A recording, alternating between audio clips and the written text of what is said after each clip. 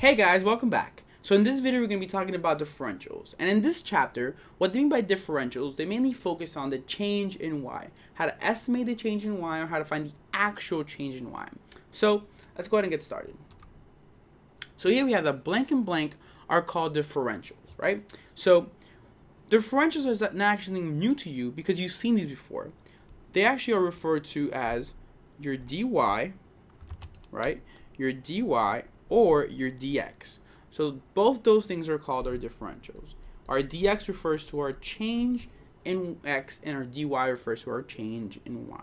So now we're going to go ahead and talk about the two different formulas that go along with this section. So whenever we have dy, right, equal to f prime of x times d of x, that means that we're going to use dx, right, the differential of x, to get our change in y, right? But this isn't going to be a very specific thing. It may be it's actually an approximation, right? So this right here is going to be the approximation of our change in y using our change of x and our derivative, which in this case, our derivative is going to be the line tangent at x, right? So here's x, and then you guys can see that here we have a line tangent to x, right? So we're going to be using the change in y, the slope of the line tangent times the dx, right? So we're going to be multiplying the slope of the line tangent times the change in x to approximate our change in y, right? And then that takes care of the first formula. But then we're going to compare that to the actual change in y by talking about the actual change in y by actually subtracting the f of x plus a change in x, right? So this higher y value, which is r in this graph, minus our p y value, which is going to be the f of x in the graph, right? So that is how we're going to find the actual difference in y, and that's how we're going to find the approximation in the difference in y. So now let's go ahead and do some examples. So this differential stuff will be really easy if I gave you some simple functions, right? So instead of wasting time just doing some really easy examples, I decided to throw in a little twist in derivatives, maybe like a little difficult derivative, to make this video actually worth watching. And we get some practice on actually some pretty difficult derivatives, right? So let's go ahead and start with the first one, right? We got to find the differential dy and evaluate it for the given values of x and dx, right? So it means that we're working with this formula, right? We're working with this formula. And when I mean that, I need to find the derivative, I need to find f prime of x, and then multiply it by my dx. Well, my dx is already given, so I don't need to do anything to get that. But I need to find my f prime of x. So that's the same thing as finding my y prime of x in this function, right? So before I actually even find my y prime of x, I have a radical of 1 plus x squared. That's no good. I don't like deriving in radicals. So I'm going to go ahead and have 1 plus x squared to the 1/2, right? And now I'm ready to derive it. So when I derive that, if you guys notice, I actually have a chain rule because I have a function raised to a 1/2, and then inside I have another composite function, right? So let's go ahead and take that derivative. It'll be 1/2, 1 plus x squared to the negative 1/2 times 2x, right? Times the derivative of the inside. But now we gotta kind of play cleanup to make this derivative look a little nicer. So we're gonna start off by having 1/2. We're going to bring down this negative power to the bottom. So we're going to have 1 plus x squared to the 1/2. And then we're going to bring this x squared to the front. So we're going to have 2x, right? Times 2x. So one last point of cleanup. This 2 and this 2 are going to cancel. And then we're going to change the square root we're going to change this 1/2 for an actual square root. So we're going to have x over, let's try to fit it in here, x over the square root of 1 plus x squared, right? So that is going to be our y prime or our f prime of x. It's going to be the same exact thing. So now I'm ready to compute my dy. So I'm going to have x over root of 1 plus x squared times dx, right? So now it's just about plugging in. So for x, I have 0. So I'm just going to have 0 here. For dx, I'm just going to have 0.01, and then for the bottom, which is radical of 1 plus 0 squared, I'm going to have just that. Well, the answer to this dy is simply going to be just 0, right? Because I have a 0 times everything, so all I'm going to get just is 0. And that's exactly what you got to do to find this differential. Just multiply the f prime of x times the dx, right? So now let's go ahead and see another example. It's going to be another type of catchy derivative, right, in which we need to perform a product rule. We don't need to manipulate this before we start it compared to example A, so let's go ahead and do it. So we just need to do bottom squared, and then here we got to multiply by the derivative of the top, which is 1, times the bottom. I don't know how a plus stuck in there is a minus, minus the derivative of the bottom, which is 1, times the top, y prime. So now let's play for cleanup, right? We gotta kind of put this together. So this is going to be, we're going to distribute this 1, and we're going to distribute this 1 as well.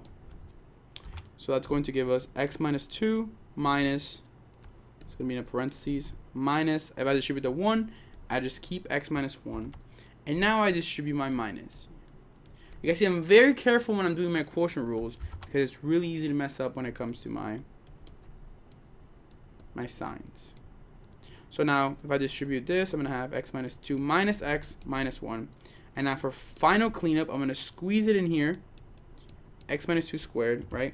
This x and this x are going to cancel. And this negative 2 and this negative 3 are going to give me a total of negative 3, right? So my negative 2 and my negative 1 are giving me a total of negative 3. So this is my final derivative. And now when I go find my dy, I am just going to go ahead and multiply my y prime, which is going to be negative 3 over x minus 2 squared times my dx, right? And that means I'm going to plug in, I don't know why I put dy dx there, I'm going to have dy. I'm going to put negative 3 over, my x is 3, so 3 minus 2 squared times my dx, which is 0.2. And that is going to give me a total of negative 0.06. Negative 0.06. So that's all we kind of have to do. Just kind of multiply our f prime of x times our dx. And the more difficult part here is just when we have a harder derivative. So I went ahead and gave you guys more challenging derivatives. So this whole video will be a little more productive than it would be if we were just deriving things like x squared plus 1. You know, it would just be way too simple. So let's go ahead and do an example 2 in which we actually compare the approximation of change of y compared to the actual change in y, right? So we're going to start off by doing the dy. We're actually going to start off by the approximation and compare it to the actual answer, right? So let's go ahead and do that.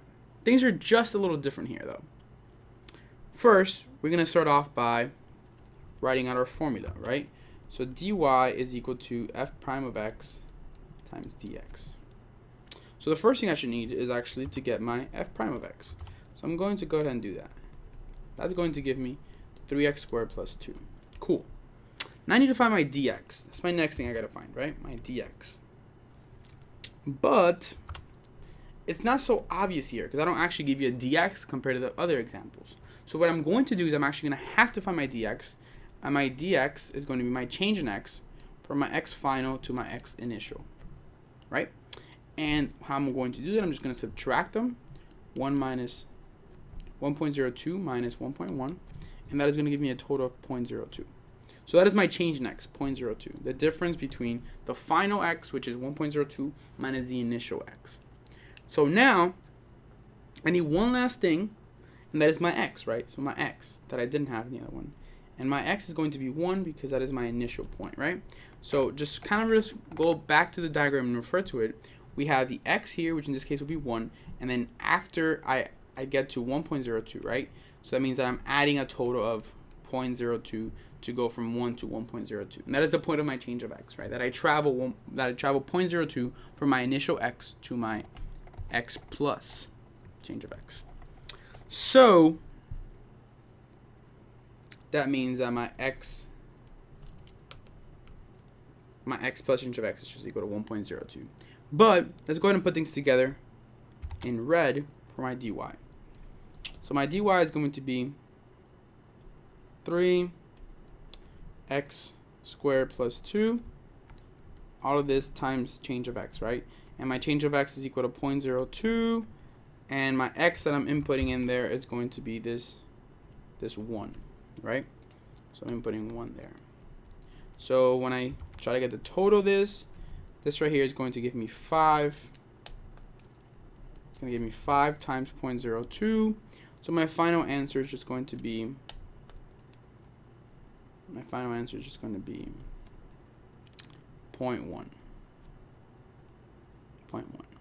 Cool. So now that I'm done with that, I'm going to go ahead and find the actual change in y, right? Which is how I compute this. I'm going to start this off and do it in blue by first writing off the formula.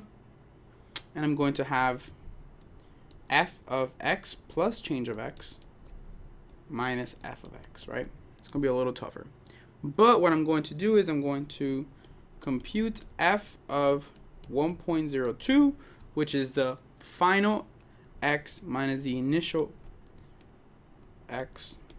And that is going to give me a total of, when you plug this into your calculator, when you plug 1.02 into here, it's going to give you 2.0808, and that's going to be minus, well, 2.0804, and that is going to be minus 2. If you input 2 into your original, it gives you 2, and that total is going to be 0.0804.